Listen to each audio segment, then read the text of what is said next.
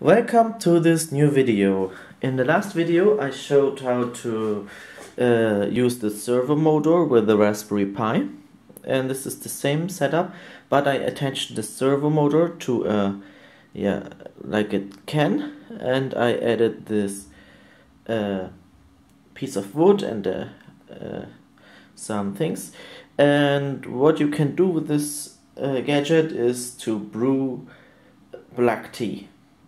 The problem with black tea is that you have exact brew time that you have to match, and yeah, I'm using this servo motor to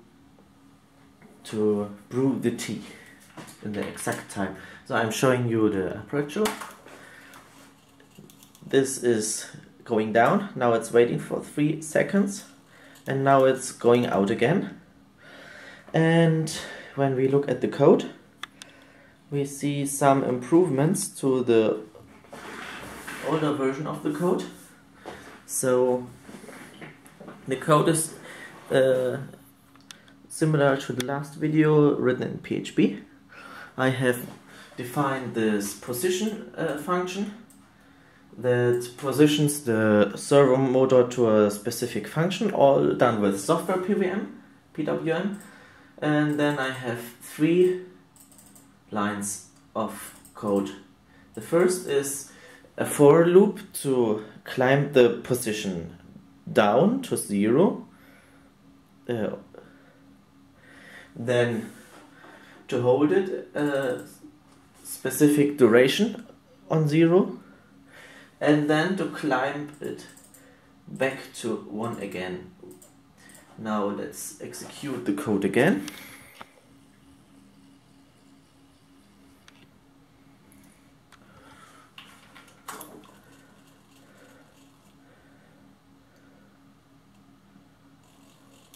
In the moment I have set the brew time to 3 seconds. I will change it to 60 now. And now let's pour the water into.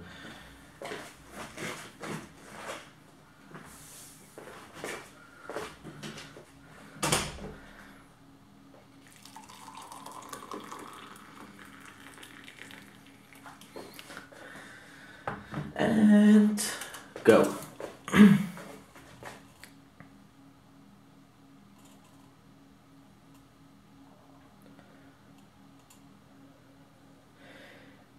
The servo is a bit unstable because I'm already using Isol CPUs, but the problem is that the CPU can still get hardware interrupts.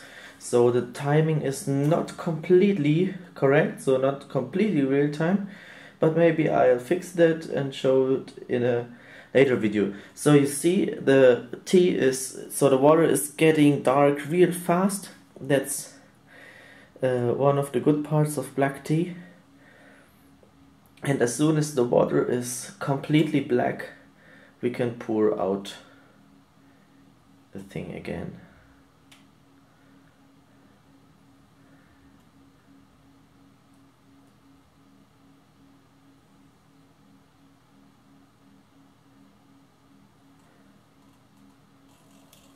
And it's pouring out, and there we have our black tea. Thanks and bye bye.